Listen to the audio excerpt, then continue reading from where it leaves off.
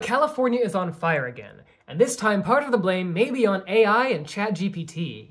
You may have heard talk about how AI uses so much water, but how does it do that? Why is the computer so thirsty? I thought water was bad for computers. The answer is that water is consumed at multiple steps in the process of plagiarizing the hard work of artists. But even before ChatGPT steals my juicy Tumblr supernatural fanfic, water is consumed in manufacturing the GPUs and all the other hardware that AI servers need to function. Then, once the servers are up and running, most large data centers have water cooling towers on the roof that consume lots of water. These work by basically transferring the heat energy from the servers into the water and then letting it evaporate off. Inside the data center, the computers turn electricity into plagiarism, and generating that electricity takes water too. Most electricity is generated using steam generators. Fossil fuels are burned to heat up water and generate steam. The steam then rises and spins turbines to generate power, but then that steam needs to be cooled down again. So a lot of facilities use water to cool the water. A lot of plants use a once-through cooling system, where they pull water from a nearby lake or river, but then they release that water back after it's absorbed a lot of that heat energy. These systems have very high water withdrawal, but they end up having very little water consumption.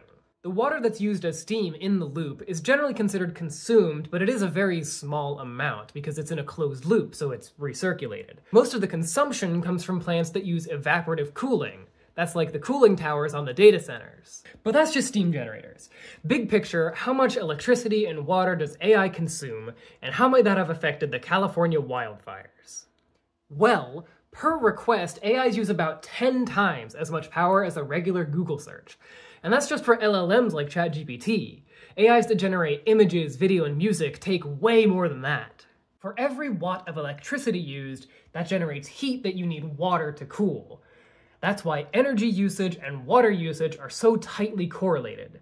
And both of them are growing pretty quickly at every major tech company, with Google leading the way, consistently growing their usage of water and electricity about 15 to 20% year over year.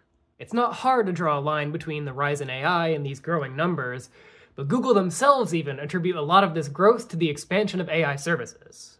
Bringing it back to California, we can use math and numbers to estimate that data centers in California consumed about 12.3 billion liters of water from energy production alone, so that's not counting server cooling. And this comes during a time when water scarcity is increasing, and much of the western US is in moderate and severe drought conditions. With all that dry air and soil, that's why